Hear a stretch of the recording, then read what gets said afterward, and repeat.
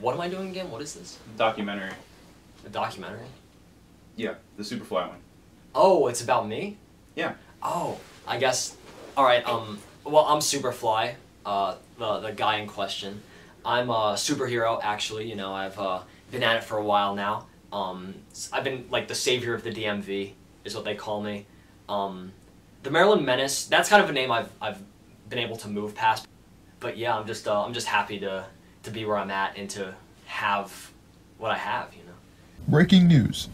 The superhero vigilante, formerly known as Superfly, has leveled an orphanage in his battle against the supervillain, Dr. Nasty.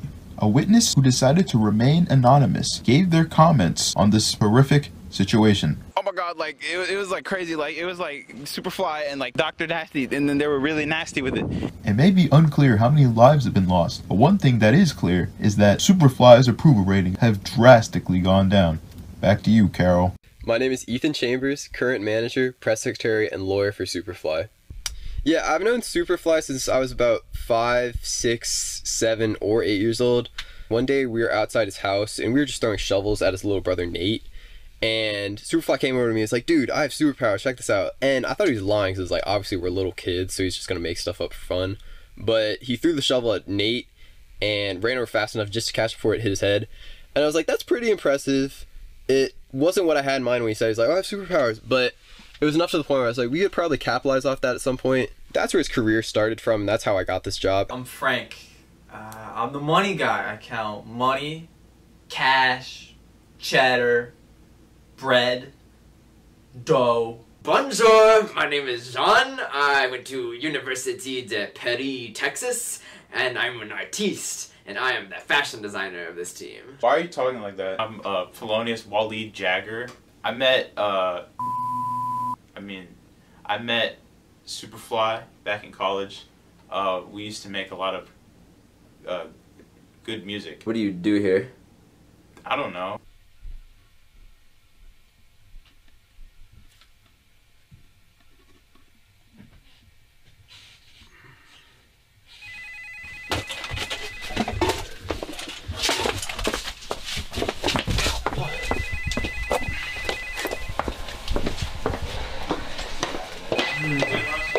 Yes!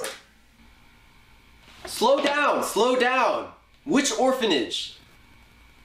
Yes, I know he was fighting Dr. Nasty. What do you want me to do about that?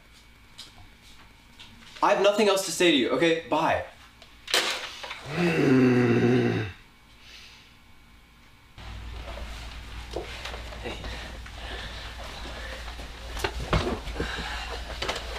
Close the door.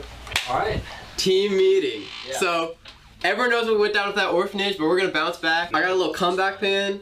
There's 4 options. So, everyone knows what the first one means. We can just gloss over that. Second thing, theme song, Felonious. You work on that with Superfly. I know you two can get it done. I was born for this moment.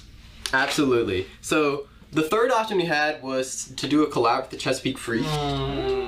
What? Nah. Wet.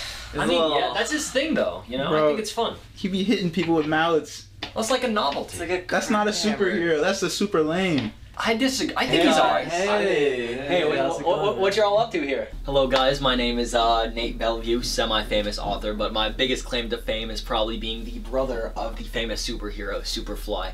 And, well, I did not grow up with superpowers, as I talk about in my one of my earliest books, How to Save the World Without Superpowers. Because you see, growing up with my brother, he got to learn how to save the world with superpowers, but I had to learn my own superpowers, and I found that's my my literary ability, my storytelling ability, but above all, I feel like it's my love, you know? Like, that's what I'm doing here, you know? These guys rely on me, and in a way, I rely on them, but emotionally speaking, you know what I mean? Like, they give me my strength, and I give them money. Hey, if you guys need anything, I'll just clean the other room. I would get out. I would go cool. Yeah, okay. Yeah. The fourth option was the Nate sponsorship. We can just do Chesapeake. Yeah, he's actually like, yeah, he's a cool guy.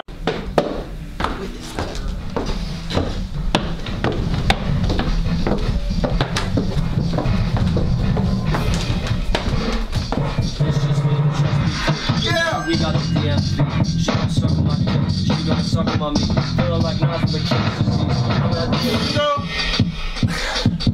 I don't fucking know. That's all I have.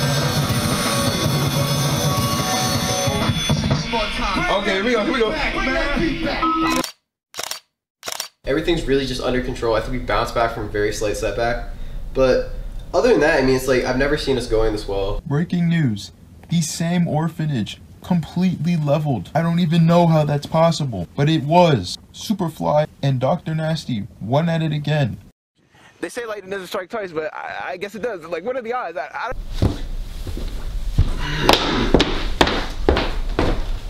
Get up, I can see you. Listen, I know why you're here, and I've got nothing. You have nothing to say? Of course you have nothing to say. I'm What are you tired. getting at? You just don't try hard. You do Yes, everything I with do. like a mild amount of effort. How hard do you try? I try. How hard? Moderately. Moderately? Yeah. Moderate amount of effort? Yeah. Try harder than this, something like that. Okay? What are you doing? What's going on? Put effort, use effort. I want to see you do something. Ah! You know what? I'm taking everybody with me. Really? Yes! We're done. We're done. I'm leaving. Now. Yeah, so it's been about a week since I quit working for Superfly. Everyone quit with me at the same time, so we're just working for Chesapeake Creek now. Main bonuses, obviously we get employee crab mallets, but I'm finally getting paid. I'm out of Superfly's basement, and it's just a lot nicer. Chesapeake Creek's really big about the environment, so we have like the porch workspace. It just helps me feel a lot calmer. I'm not cramped and covered in dust and like old books. So yeah, it's been a huge plus. And as for Superfly, I mean, I think he's doing well. He's just working with his brother on books now, but everything's turned out fine for everyone. I don't think anyone's gonna complain.